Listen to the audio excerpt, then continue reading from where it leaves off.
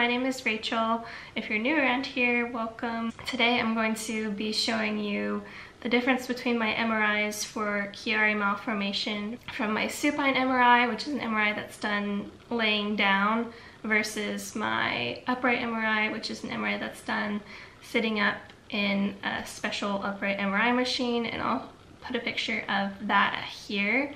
A common question that I get is it necessary to have an upright MRI to diagnose Chiari? Typically, Chiari can be seen on a supine MRI, but in the presence of connective tissue disorders such as EDS, a lot of times Chiari can appear to be worse on upright MRIs. Something that's even more important than whether you have a supine or upright MRI is being able to see a Chiari specialist. Unfortunately, most neurosurgeons and neurologists are not well trained in Chiari and often will miss Chiari on MRIs, or they will see it and dismiss it and say, oh, that couldn't be causing your symptoms.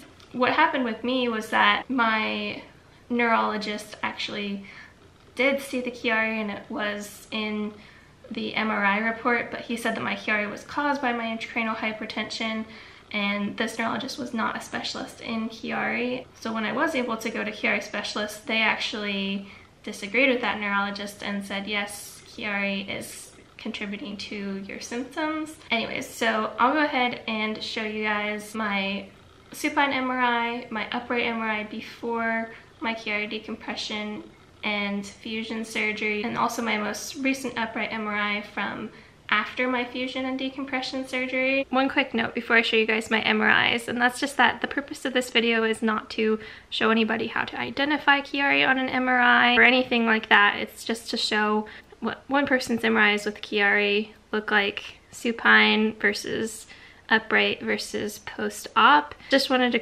clarify that before jumping in, and I'll be sure to link some videos from Chiari specialists below so you guys can learn from the true experts about Chiari. But anyways, here we go. This is a photo that I took off of Google showing the difference between a normal brain MRI and a brain MRI of somebody with Chiari. As you can see, there's a red line shown there that the brain should be above, and with somebody that has Chiari, the bottom of their brain, which is called the cerebellum, droops below that line and sinks down into the spinal canal, and that can cause brainstem compression and compression of the spinal cord. Okay, so here's my supine brain MRI that was done before my Chiari decompression, and this little circle that I drew here kind of shows where the cerebellum is herniating down into my spinal canal. And that's not any kind of measurement or anything like that, but just kind of to show you where the herniation is. Here's my pre-surgery upright MRI in the neutral position, and that red circle right there just shows the bottom of my cerebellum. And just for reference, my herniation size was 6 millimeters before surgery.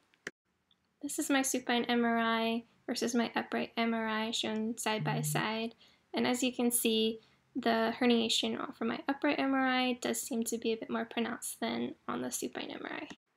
And lastly, this is my post-decompression surgery upright MRI.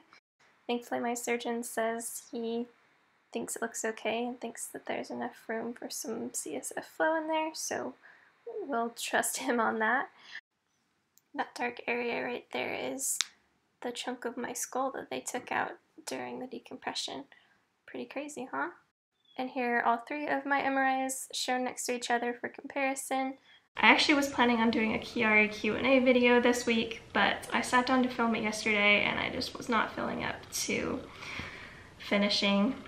So I decided to do a quick video just showing my upright MRI versus supine MRI for Chiari, and I hope that it was interesting for you, and wish you guys all the best if you are being evaluated or treated for Chiari. Thank you so much for watching, and if you haven't already, be sure to click subscribe, and I will look forward to seeing you guys next week.